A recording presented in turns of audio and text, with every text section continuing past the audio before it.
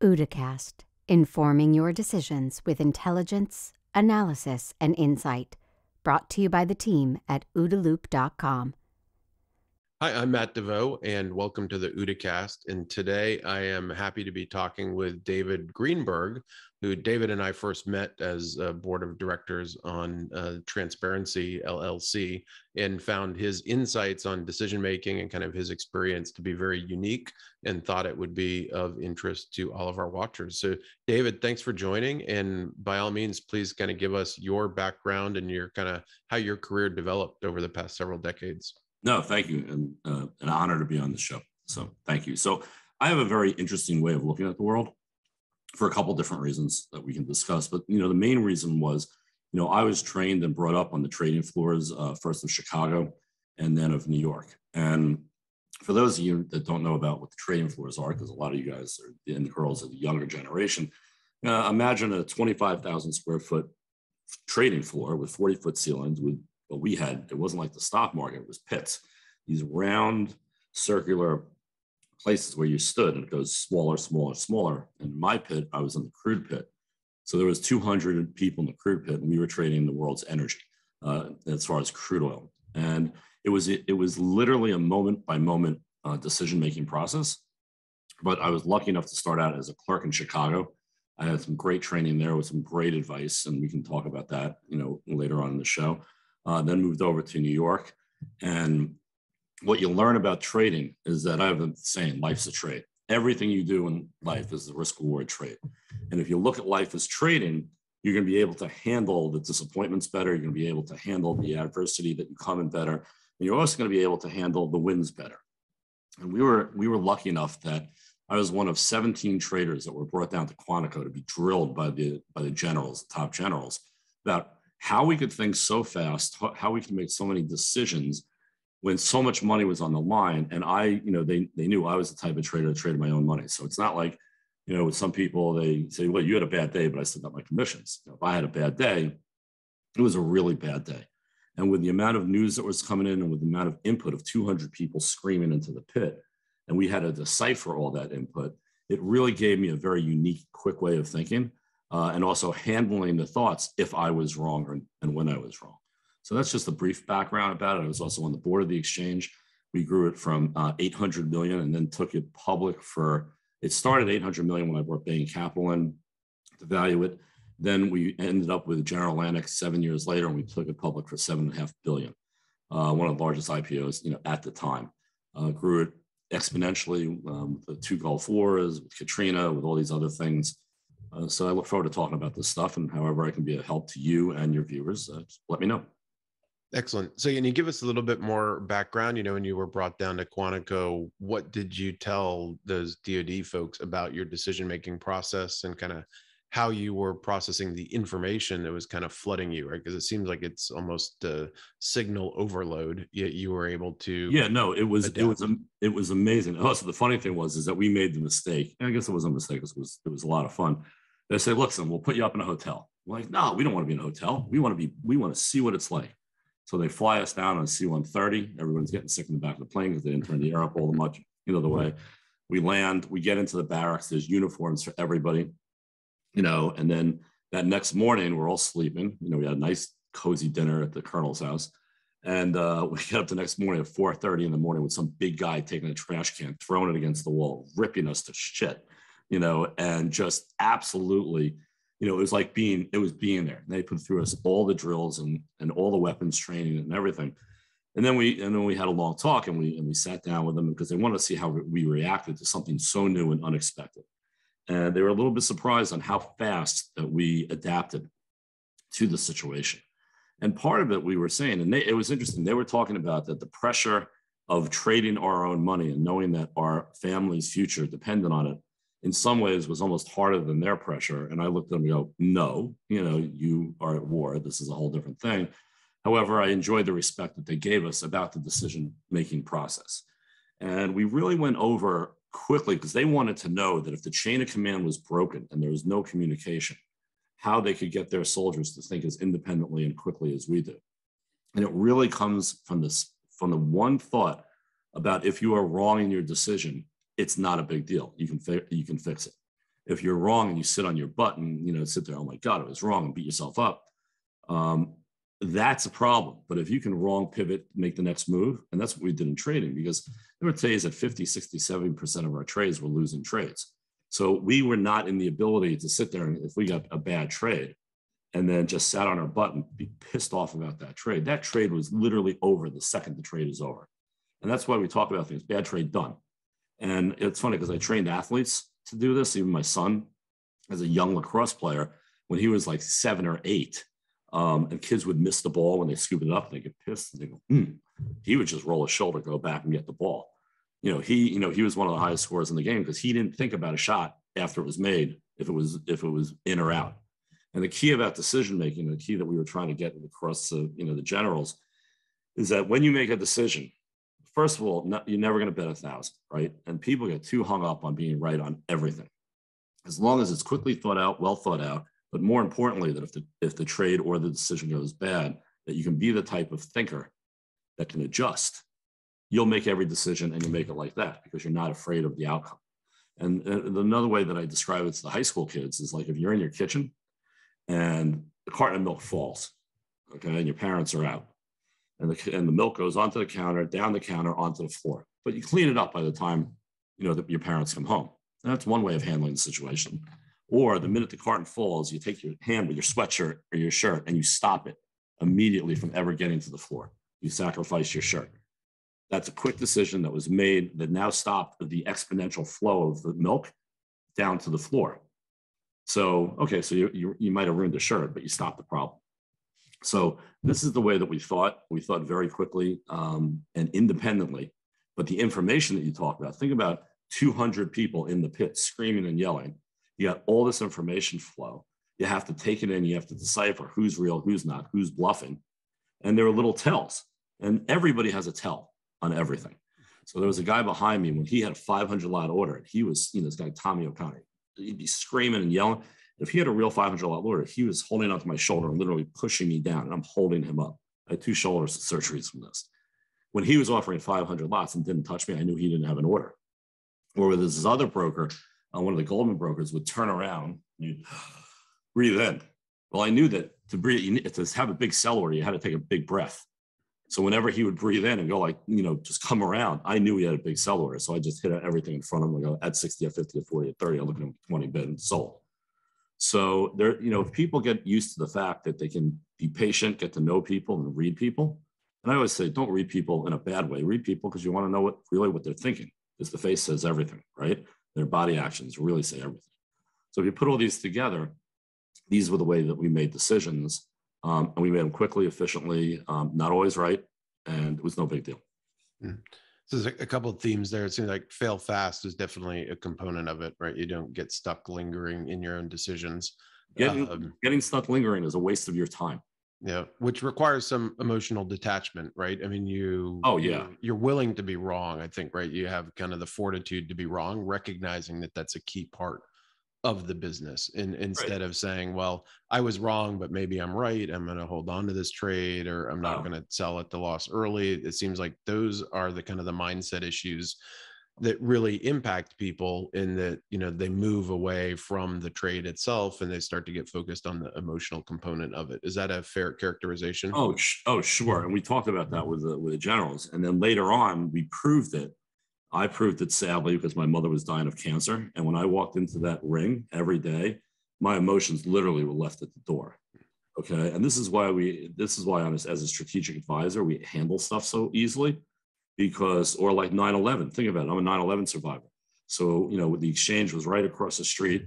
The building came down. We had a closed exchange. As a board member, we were back there the next day. And Vinny Viola, who's a good friend of mine, was the chairman at the time, ran it like a military operation because he's an ex-West Point. We got the exchange up as the first run-in exchange and the only building in Ground Zero that was open for those 3 months because the stock exchange was outside the zone. And we had to go in and trade that next Tuesday or that next Monday. And we knew that I had 24 customers that were gone and that, that they were looking for and everything. And we got hit, not as bad as some companies, but we got hit pretty hard. And we had to go in there and stabilize the world's oil and gold because at that time there was no electronic trading during the day. So what do? You go in there, you literally check your emotions, you put them at the door. And that's why, people always say that I'm everybody's 3 a.m. phone call, because 1, they know I don't sleep. 2, they know I'll show up. 3, I'll be able to make decisions. And it's simply because that we were trained that when the crap hits the fan, okay, I mean, we are best when the crap hits the fan in business and life and whatever, because that's where we think clearly up here. When we're in a normal state, we're kind of in a daze, okay, because when I stopped trading, I went through a terrible depression when the floor closed. And I went to somebody and they finally figured out, you're going through withdrawal.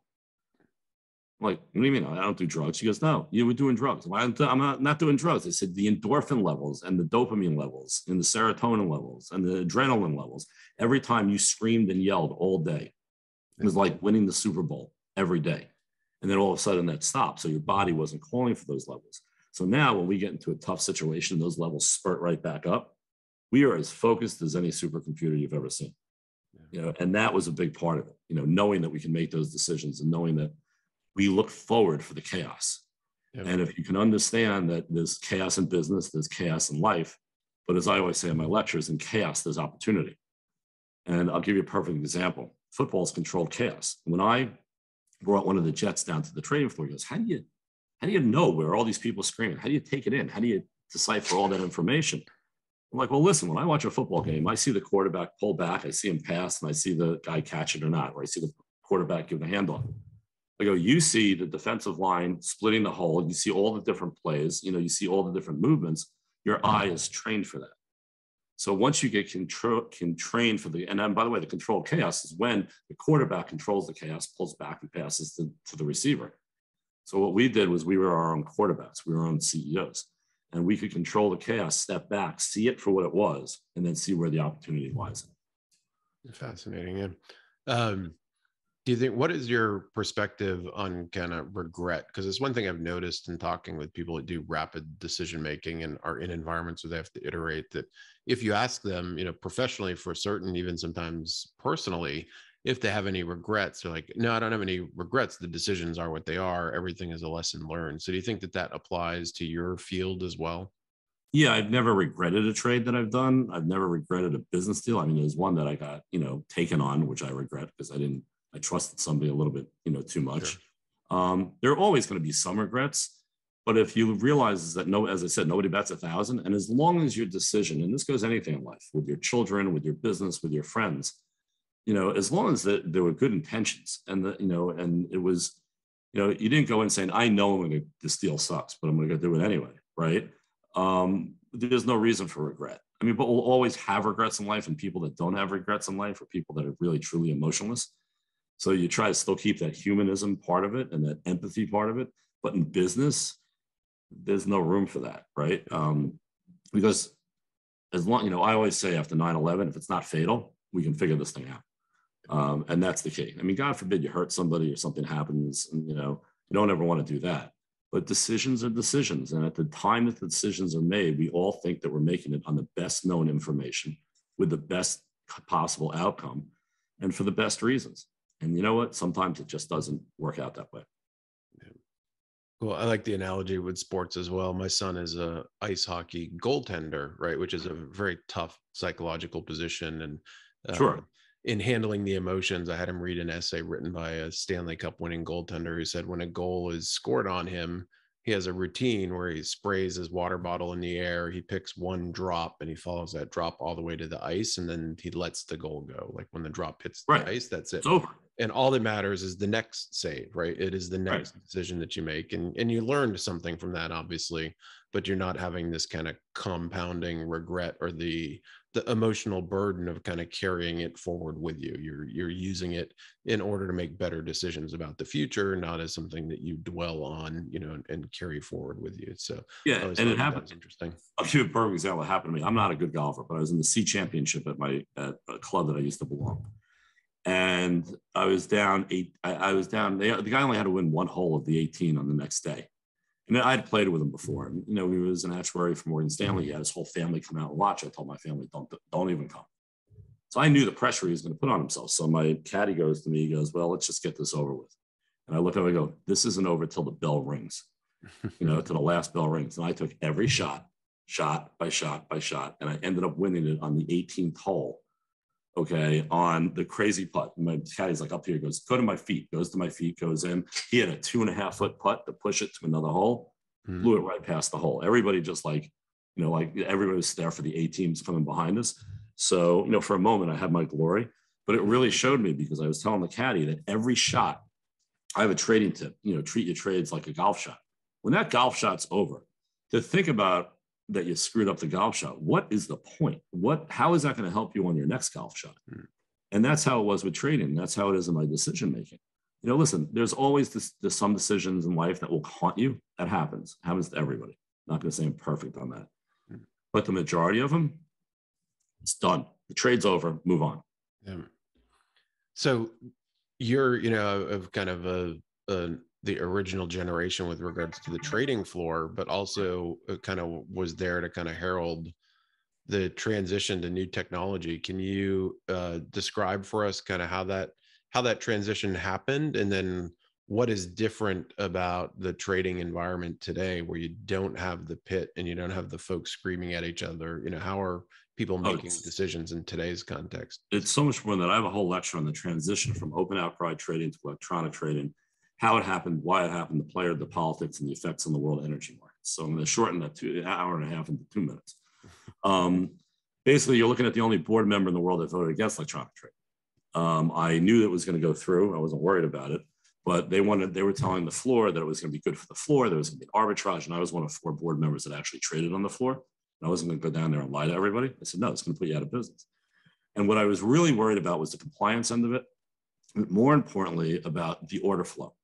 Because when crude oil was traded, when I was there, you had the 200 traders in the pit, you had a couple of main oil companies, you had a few hedge funds that were oil hedge funds, but it was more of a supply and demand market. Now, crude oil is more of a financial instrument. It's what happened once you allowed everybody to tap in, because when you traded crude back in the day, if you want to trade it, you had to call down to the broker, you had the clerk had to go to the broker goes into the pit. There's a whole series of things that have to be done, and you have to have an account. You didn't just call E-Trade up and push a button, right? So what happens now is, and you see it every day, look at the market today. Okay, look at the market last week. You get the tsunami of order flow in one direction, more than ever. So you now have the whole world trading crude. I mean, crude moved $7 in one day in the front month. Nobody stopped driving this week, or started driving this week. That's going to affect the world's price for the front month. That's going to be deliverable in 2 weeks. So, now you're seeing these huge swings. There's a video that I have still from when I was on CNBC, and I did that a lot. It was 11 years ago when I said, you think a 400-point move is fast now? Wait till you see it in a few years from now, when the computer is going to get faster, the algorithms are going to get faster, and this is nothing. And what's happening now is that the normal trader, like myself and so many people that are watching, this podcast, it's very hard to compete with that. Because one, the algos know the psychological background of the people that are in the market. They know where the pain points are. They know where the pressure is. They know where the margin calls are going to be, and they can sweep everything. The other thing too is that when the market was open, let's say it went at 40, at 30. Well, there was some idiot like me that I'm like, I think this is value, 30 bid. And they're like, sold. And then somebody behind me is like, I'm a quarter bid, sold. And it's 20 bid. And everybody's like 20 bid, 20 bid, 20 bid. And they might go through them, but there were these levels in the market where you had all these differences of opinions. Well, now with the electronic trade, you don't have the difference of opinions. All the algos are run the same way. Do you ever notice the market just goes from here to here? But what we did early on, there was a study. There's a tremendous amount of volume when the move started, tremendous amount of volume on the bottom end of the move, but there's really no volume in the middle, because you have these algos that pull out on momentum, and all these other things. And the problem with electronic trading today is that the market is so volatile. It's become more of a casino than a true supply and demand, some of these stocks that these companies are doing great are getting crushed, simply because it's the mob mentality and you have all this order flow coming through. So listen, it was going to happen. It was great for the IPOs, for every company, for us, ICE, New York Stock Exchange. The IPO was, our first price was supposed to be $59. We came out at 135, due to the fact that they knew all this order flow was going to be coming in. Was it really good for the markets in the long run? Was it really good for the markets? I apologize. In the long run, I don't think so. We had this 5,000 point up move since, in the past few years, but we just lost that in 3 weeks. Yeah, I was going to ask, do you think that the volatility kind of decreases the overall economic health of the markets? because it is hard, the volatility, even for me, who I don't, spend my day-to-day focus on the markets. I mean, the volatility seems almost extreme, to have swings of 70% in some of these stocks, or even greater. And listen, for the guys like me that were in and out trading all day, there are days I literally didn't know where crude oil closed. I don't know if it was up, down. It didn't matter. I traded within the day, right? Mm-hmm. But there's no human being in the world besides the professional funds, which are not trading their own money. Okay, so when a fund says, well, we're down 20%, okay, that's okay. It sucks. It's going to hurt them. But when you're down 20%, it hurts a lot more. Sure. So what's happening now is that, and people in this last move who had a generation and a half that could buy every dip. And I'd be going into these lectures. You can't buy every dip. One of these days is going to go through you. It's going to get ugly. And there's a difference that I teach in the trade and shrink thing that we mentioned, is that there's a difference between adding to a position because you think there's value there and that you would have added, or, well, the market's down, I got a dollar cost average. To me, dollar cost averaging, can be just adding to a bad position. So what happened on this move is that even though the stock market's down like 12, 13, 14, 20%, whatever it is, the general population that were adding to positions over the last 5 years, right, are now way down more than the 15 or 20%, because they added. And then when the market coming off, they bought on the dip, and then it completely reversed and went through them. So you see this puke out. And these people are like, oh, I would have held it. Yeah, everybody's a big shot until they see their account go from here to here to here to here, and they got to pay their bills. So yeah, I think the extreme volatility has not been healthy for the market. Back when I was a kid, if the market made 8% for a year, you were great. You doubled your money every 7 years. Like it was like clockwork. There was something to it. I think it was Warren Buffett or somebody said last week that it's basically turned it into a casino. Yeah. To the point where somebody texted me, this guy that put on Twitter, well, if you're having a problem at that slot machine, you can move to that. And they're like, oh, this is great advice. I'm like, no, when you start looking at trading as slot machines, you should be doing something else. Yeah. It seems to me that, that maybe there's a decreasing role for human traders, just based on the fact that you have the algorithms, you have the machine learning. And, I think about just some of the stuff that was influential for me 30 years ago with regards to the books I read about kind of collective human behavior. And now that can be put into an algorithm in microseconds. Yeah. And it seems like the successful traders of this next generation, right? If you exclude the thematic, there's the folks that are doing the macro or growth, or, have a long-term theme, they are intraday only, and they are functioning like a machine. I mean, they are basically very. Well, that's what I did. We were basically the first out, high frequency traders, as we were in and out all day, right? We were making the markets. But I know a guy that was a position trader, one of the largest position local traders I've ever seen. I mean, he had $1 million swings in the day. I called him up last week. I'm like, how you doing? He goes, I'm not trading this market. He's like, you can't get out when you're wrong. When you're wrong, you are just wrong. And that's a problem. So yes, the people what I talk about in my lectures and the people that I coach is, if you're going to trade it like I used to trade it. Trade it what's in there during the day. If there's nothing in there, don't trade it. Try to chip it out. But the days of really this down move is going to wipe out a lot of the Reddit guys and a lot of the other people that thought it was so easy last year, because everybody that went into the market after the big down move thought that they were heroes, because the market went literally straight up and every dip you could buy. This was a reckoning on a lot of people that didn't understand. No, the market doesn't have to go straight up. Yeah. Do you have a take on the blockchain cryptocurrency environment? I know there's a lot of chaos there as well. Is that moving forward? I think they're looking at the wrong thing, to be honest with you. I made a lot of money in Bitcoin, early on. Should I have stayed in it? Sure, but the trade's over, right? Mm-hmm. But I think there's a couple of things. First of all, blockchain is awesome, as far as the security and all that great, it's going to be great. NFTs, I think the real value is in titles, for houses and cars and all that stuff, and that's going to be a new market. However, I think the NFT market for the art world is also going to stay, but it'll be tweaked. Everything is early adoption, right? Cryptocurrency, I think there was a major failure in the cryptocurrencies with Bitcoin for a couple of reasons. This Russia war should have shot that thing up to 75,000. Mm-hmm. And when everybody's saying I'm buying it for inflation, I'm like, don't buy it for inflation. It has nothing to do with that. So you have people that bought it at 60 that are now down, big money. Sure. And this whole, thing with online, we got diamond hands, we're going to fight this. Don't. It's like nobody's bigger than the market.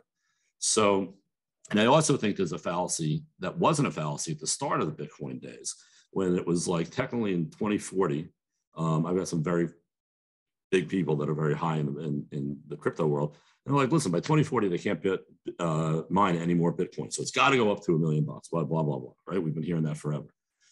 Well, that was true when there was only 21 or 23 million Bitcoins out in the beginning, but now you have derivatives, you have, ETFs, you have Bitcoin trading against Tether, against the dollar, against the yen, against this other stuff.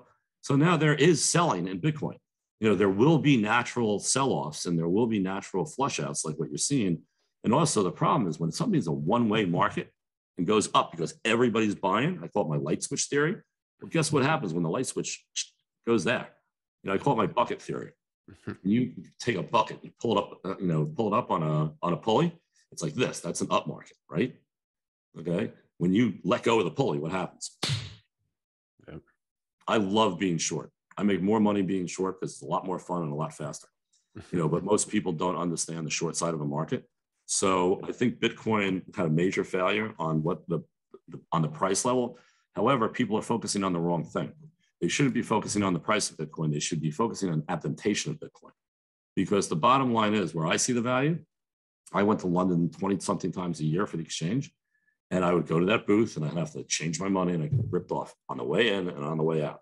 If I can go to London and pay in Bitcoin, it's the same Bitcoin that I have in my wallet here and have the same value. Well, that's really where the value to me is as a currency, not as a gambling thing. It's saying that nobody's buying the US dollar or the yen saying, hey, we're buying US dollars because we think it's going to explode. Yes, the professionals are, but the average person, you never hear that in the pizza place. But you do hear, I'm buying Bitcoin because I think it's going to, well, it's just another currency. It should be used as a currency. So it's going to be interesting to see where that unfolds because when a market doesn't do what it's supposed to, it's going to do the opposite. And it should have skyrocketed with all the crap that's going on. Yeah. This thing should have been up to 100,000, at least. So it's counterintuitive, the fact that we're sitting at 30K for, a while. Yeah, it had every reason to rally. And guess what happened every time it rallied? Mm-hmm. Yeah, it rallied off of just new people coming in and buying or people adding their position. And then when those people stopped, what happened? Yeah. Markets can go down from lack of buying. It doesn't have to be huge selling. Yeah, it seems to be heavily correlated with the market as well, which means that it's primarily being used as a speculative instrument, as you talked about. So. Right. So listen, you can go I'm going to Hard Rock on Saturday. It'd be just as easy. So I did want to talk about, we had an interesting mashup. You and I sit on a board of directors together and, we talked, I like to study decision-making. I've looked at, the military decision-making and business leaders and artists, et cetera. And traders is one aspect of that. I'm very interested in trader mindset, which is why I wanted to have you on the show. And there's a next generation of traders that I've been following, that seem to be adapting for the current trading environment, the trade like Mike, et cetera. And you are now working to try and bring your mindset to that next generation. Can you talk to us a little bit about what you're doing with the trading shrink and the type of things that you're talking about with that next generation of traders? Yeah, sure. So trade like Mike, he's amazing. Okay, he's like the new form of trading, tattooed, hanging out. He's got this thing called the trade club that's just like, I wish I was younger.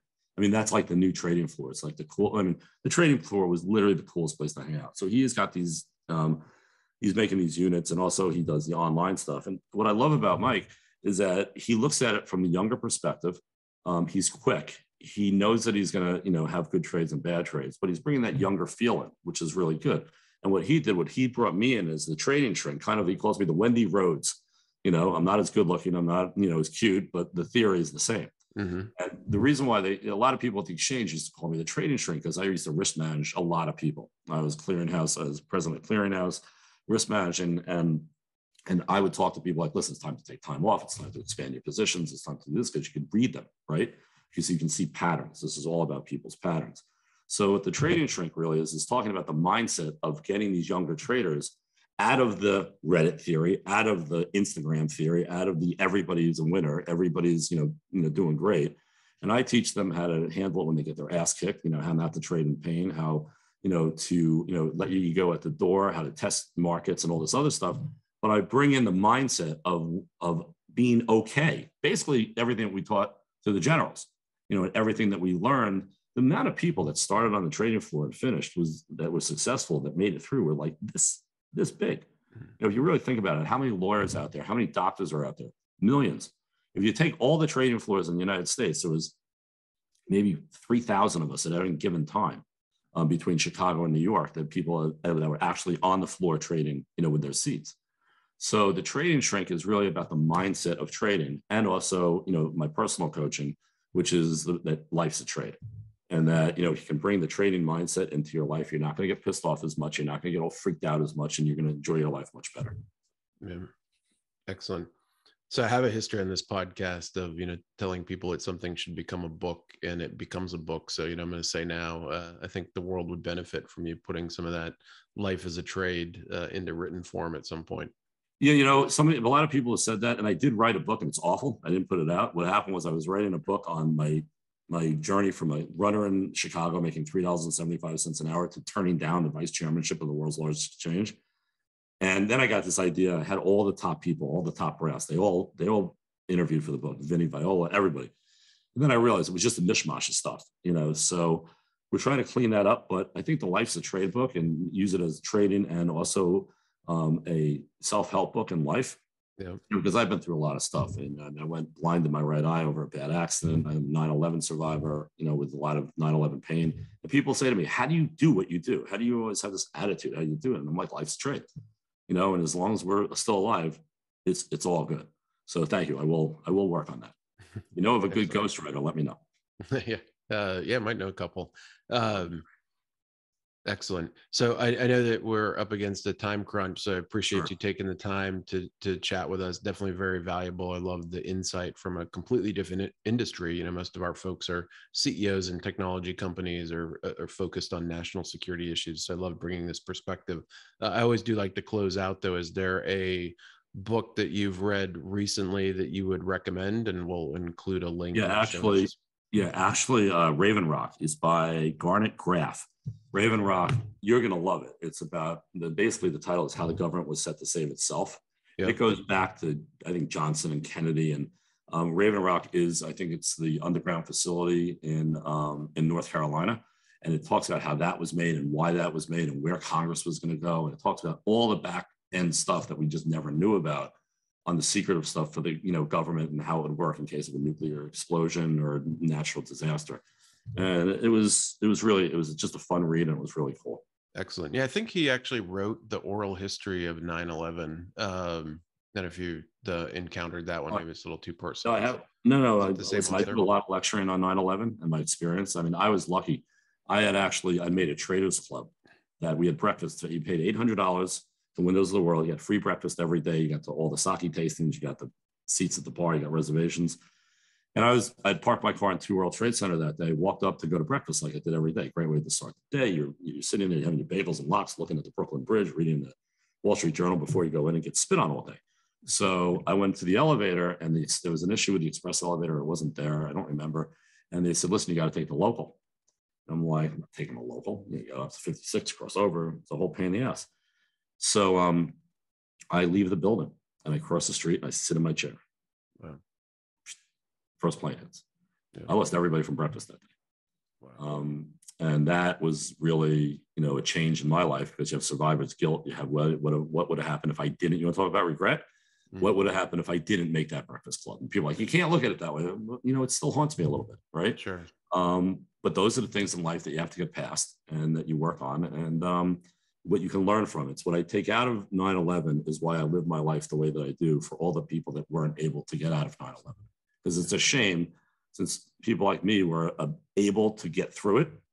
If I don't take everything out of life that's enjoyable and the things that aren't, and I got to turn them around to make them enjoyable, then it's a disservice to those people that lost their lives that day. Thank you for that perspective. I'm happy you're here. I'm happy that you took the time to share your insights with us. And I, of course, look forward to greatly our next in-person meeting and conversation as well. I need to make a trip down to Florida. You're always welcome. We'll go see Mike, and we'll do a little trade and shrink on you. And those people that want to go to tradeandshrink.com, yes, a plug. Feel free. Plugs are definitely allowed. We're trying to build the ecosystem. So thanks so much. No, thank you. And good to see you again. And I look forward to our next meeting. Thanks for listening to this OODA Loop production. For the latest analysis on cybersecurity, technology, and global risks, please visit www.oodaloop.com.